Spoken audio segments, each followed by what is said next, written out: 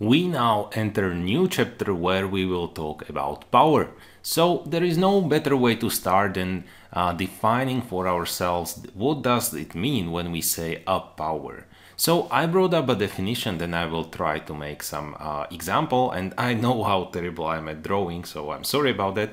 And then we will compare leadership versus power. So let's go for it. The definition of a power says, power refers to a capacity that some person A, has to influence the behavior of B.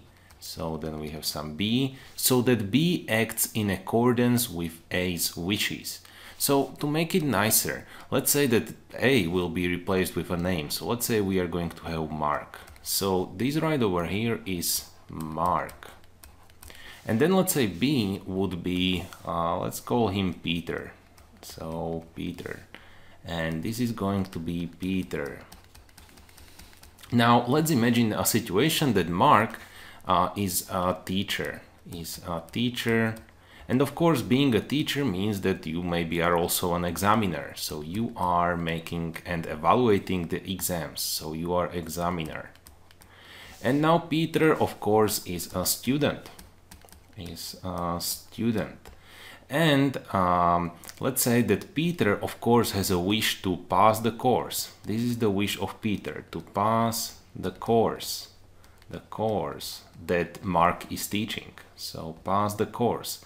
Now let's continue with the definition. So that Mark should have some capacity to influence Peter, so that Peter will act in accordance with A's wishes. So that let's say Mark has a wish so that students are coming or come to lectures. So that is the wish. So we have a wish over here. That is Mark's wish. Students come to lectures. Now we get to the power.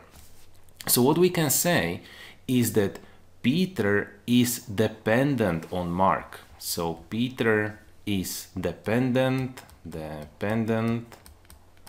on Mark.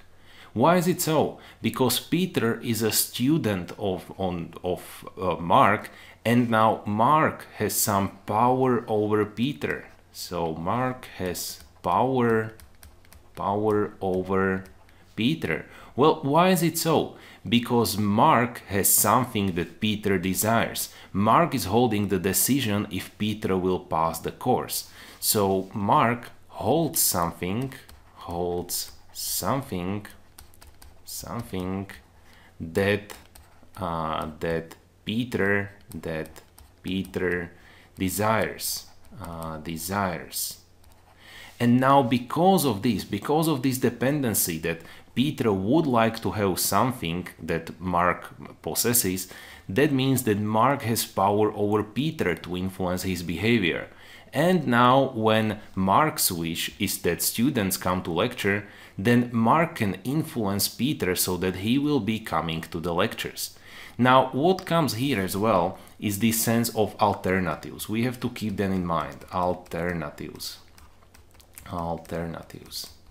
So that if there would be 100 other teachers except of Mark, then Peter would have some alternatives, and that would mean that Mark wouldn't have such a big power over Peter. But when Peter needs to pass exactly this one course that is being taught by Mark, he has no other alternatives. So this is just increasing the Mark's power over Peter. So this was the definition of power. Now let's think about a similar concept, which is the leadership. What happens when we compare leadership and power? So we have a power. Power does not require goal compatibility, merely dependence. So you see it over here.